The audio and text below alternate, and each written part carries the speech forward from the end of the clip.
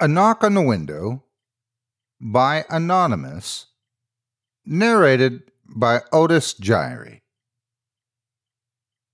I lay in my bed, restless and alone, on a dark and silent night. I toss and turn in my bed, trying to find a comfortable spot, but I feel uneasy. Something about tonight just didn't feel right. I toss and turn until I finally find a comfortable position. I close my eyes, but it doesn't make a difference. It's too dark in my room to see anything anyways. I guess it takes time for my eyes to adjust to darkness.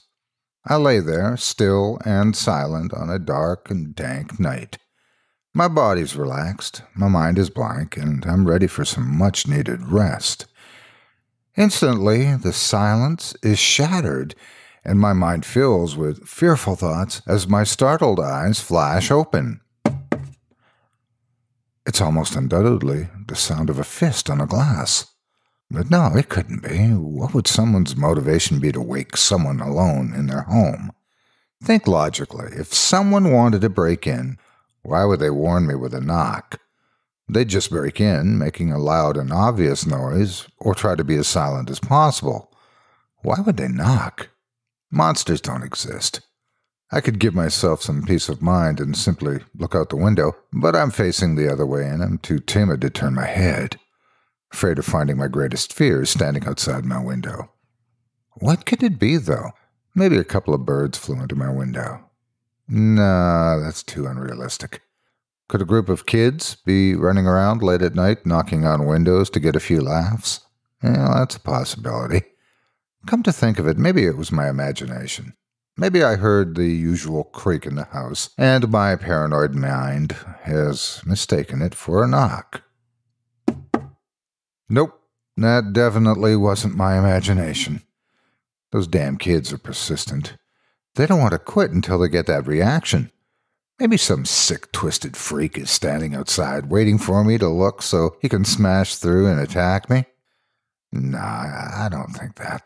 Don't get paranoid. Besides, he's outside, I'm inside. Until I hear a shatter, I know I'm safe. Monsters don't exist. Besides, I haven't moved yet. Hopefully, those kids will think I'm a heavy sleeper and leave me alone. Nope. It can't be kids. No kid would wait around this long just to get a reaction from one lonely guy. They'd just get bored and move along. But what could it be? Why would a serial killer target me of all people? Think logically. Monsters don't exist. Don't get paranoid. They're outside. I'm inside. Until I hear a shatter, I know I'm safe. But if it's not a monster or some sort of killer, what could it be? Just pretend to be asleep. Maybe they'll go away. Oh, God, I can't think of a noise I hate more than that persistent knock. Please, go away. Just leave me alone and let me be. There's no hope. It's going to get in here and do some sick and horrible things to me. Inhale. Take deep breaths. I can feel my heart pound out of my chest. Just relax. Monsters don't exist. Remember, they're outside. I'm inside. Until I hear a shatter, I know I'm safe. Repeat that. Don't let your fear get the best of you. Just pretend to be asleep. Don't move a muscle. They're outside. I'm inside. Until I hear a shatter, I know I'm safe. Monsters don't exist. Just pretend to be asleep and pray it'll go away. They're outside. I'm inside. Until I hear a shatter, I know I'm safe. Fearful tears begin to drip down my face. Monsters don't exist. Monsters do not exist. I begin to whisper to myself. They're outside. I'm inside.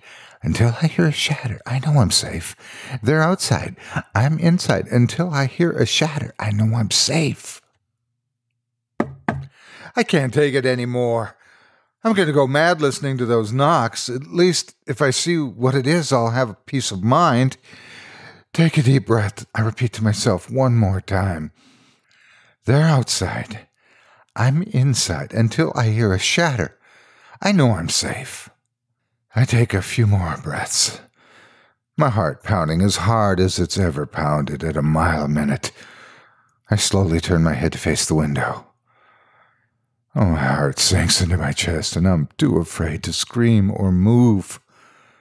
I turned my head to find a pale figure with beady black eyes staring through me and into my soul as a horrid grin creeps across its face. It was standing inside the whole time, knocking on my window.